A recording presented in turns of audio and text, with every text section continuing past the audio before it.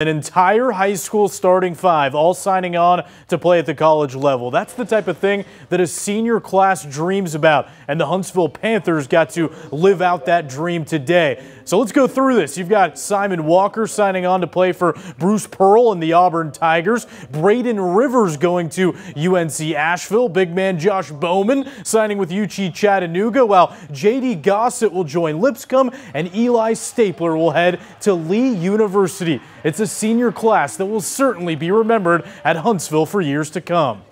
You know, each one of these guys could have left at any point in time and gone and taken a bigger role somewhere else or gone to a prep school, because believe me, there have been prep schools that have tried to get these guys. And they said it was more important to them to stay here, finish what they started, and play together as friends and make lifelong memories. And that says a lot about who they are.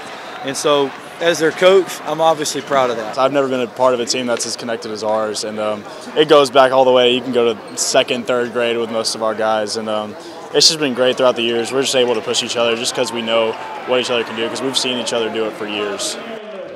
The guys were quick to point out they're going to enjoy this moment right now, but then it's right back to work and focusing on chasing a state title. The Panthers host Lee tomorrow in their second game of the season.